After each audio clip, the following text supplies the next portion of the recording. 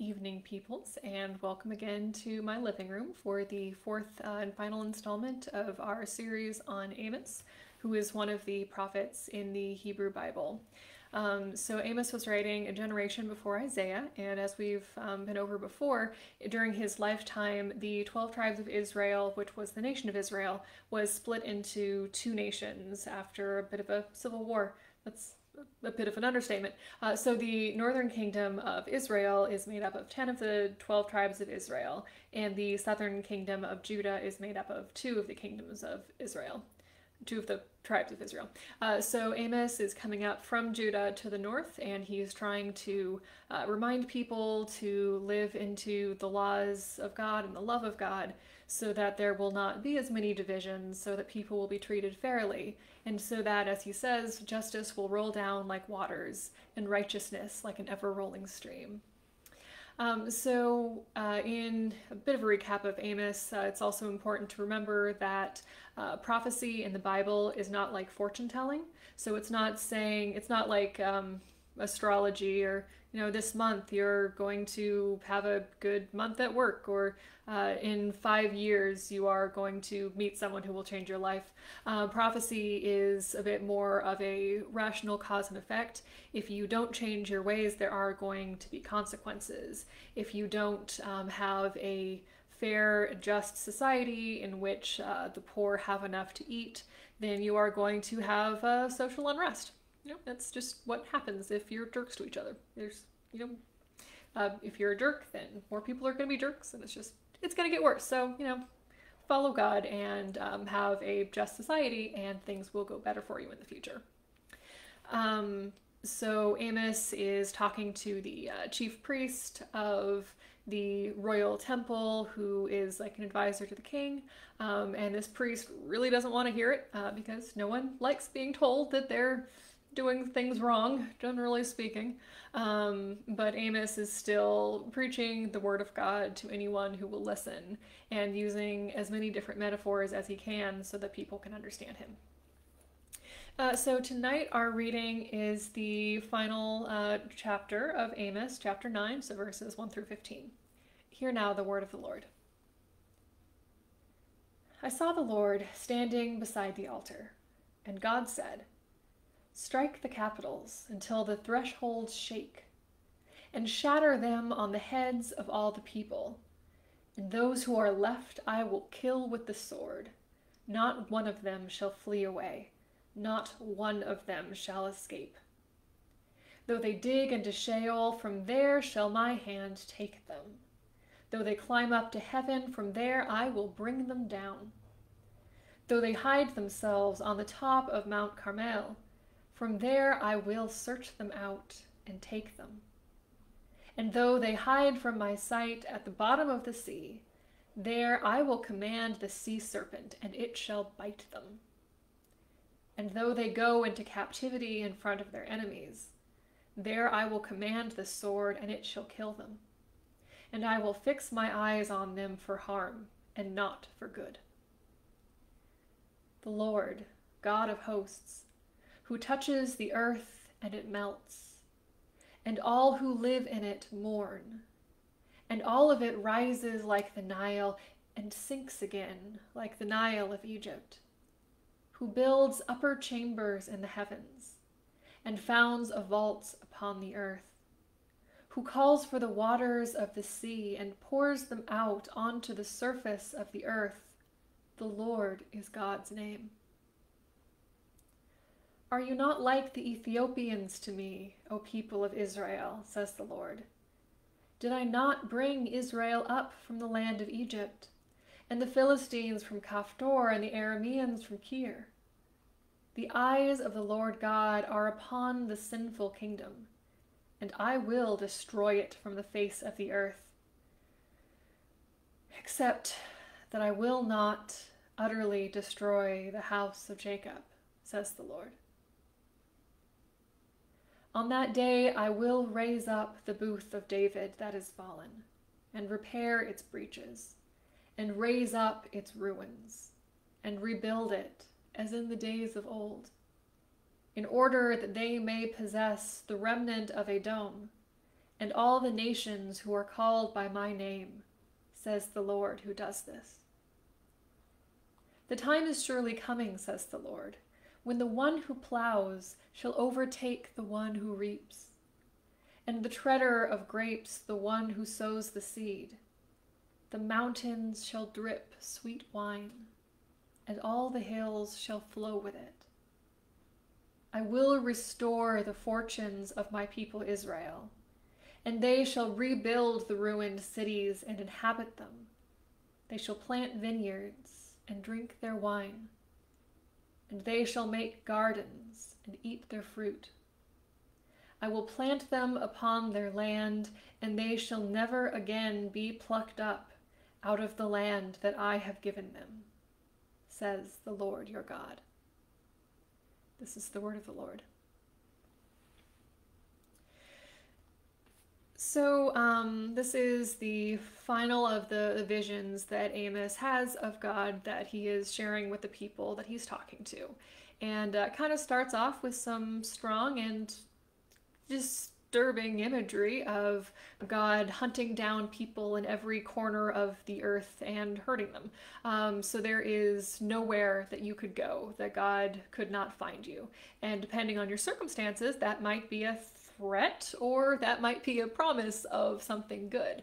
So God is reminding the people that God is the one who set the stars in the heavens and poured out the waters upon the earth, and that if you climb up the tallest mountain, God will be there, and if you tunnel down to the earth through the deepest layer you can get to, God will be there, and if you dive down to the deepest parts of the ocean where there are sea monsters, by the understanding of the ancient world, God will be there. Oh, are you finished eating? Are you gonna come say hi? Or I just fed her before I started the video, so she was off snacking on cat food.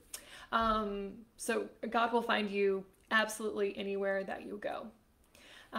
So this is a reminder that God is all powerful and all present. Hi there, come here. So one of the commentators I was reading this afternoon had this really delightful phrase that the people of Israel were inebriated by glory, which I just love. Inebriated by glory. So they have this image of themselves in their minds as God's chosen people, and throughout their history God has favored them, and they've come to take this for granted. And of course, God loves them, whatever, they can do whatever they want, because they are just taking it for granted that God will always support them, which, I mean, God will, but God also wants them to not be mean to each other. God wants us to be better even though God loves us. God wants us to be better because God loves us. I think that if you love somebody or something or an organization, then you want it to be the best that it can be.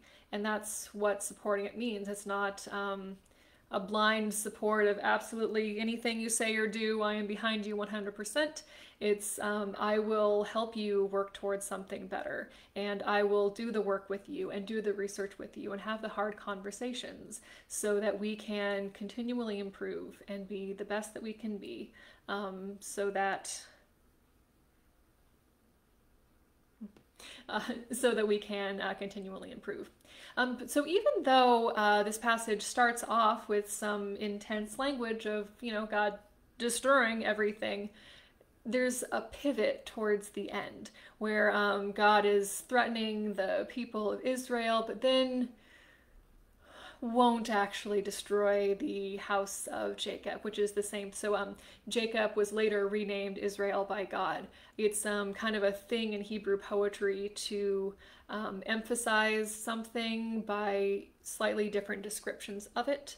The house of Jacob, the house of Israel, those are the same things. So even though God is ticked off at us for not having a just society, God still won't destroy us because God loves us.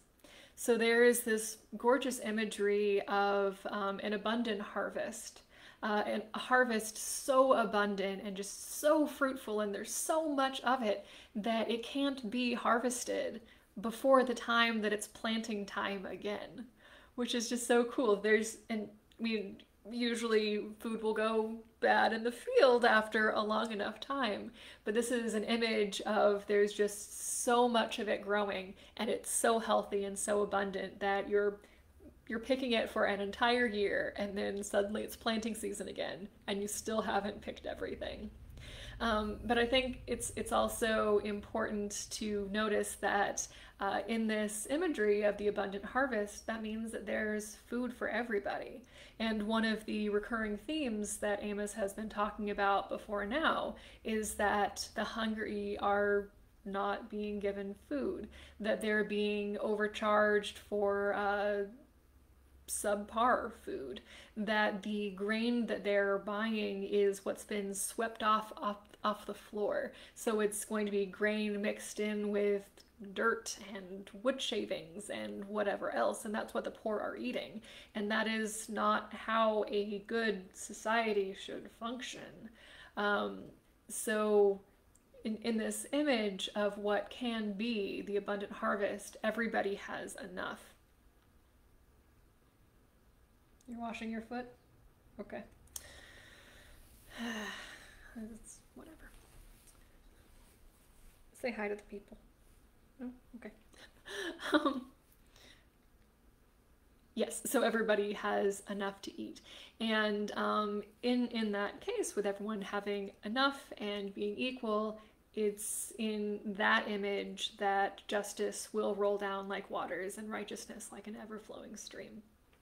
So Amos, especially with that passage, is a beloved writer in the Bible with some really lovely imagery, and I think has an extremely timely message for us now, because all societies have places where they need to improve, no matter how much we love them.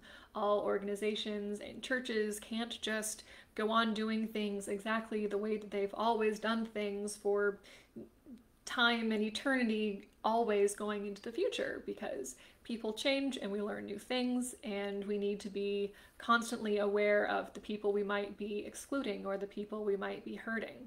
To be a just society is to be an informed society that is open to change and open to hearing perspectives and open to having hard conversations and doing that work. So this was true in Amos's time, it's been true since then, it's true now, and it will continue to be true for all future generations, that if we don't improve our systems of justice, the way we run society, the way that we treat the poor, the least of these, the hungry, the widow, the orphan, the divisions between us are going to get worse. And our disagreements are going to become wars. And the nation of Israel, the family of Israel, will continue to be divided for all time. So we need to do the work now to bring people back together so that Israel and Judah can be reunited, literally thousands of years ago, but more metaphorically now. That we need to be kind to each other and find ways to live that are just and fair and right in the eyes of God. So here ends our little series on Amos. So Gingersnap and I will be back next week on Tuesday for another Bible study. Yes, I'll feed you earlier so that you can be here on time. I wasn't going to pull you away from your cat food. So good night, peoples, and I hope to see you tomorrow for our Wednesday evening prayer.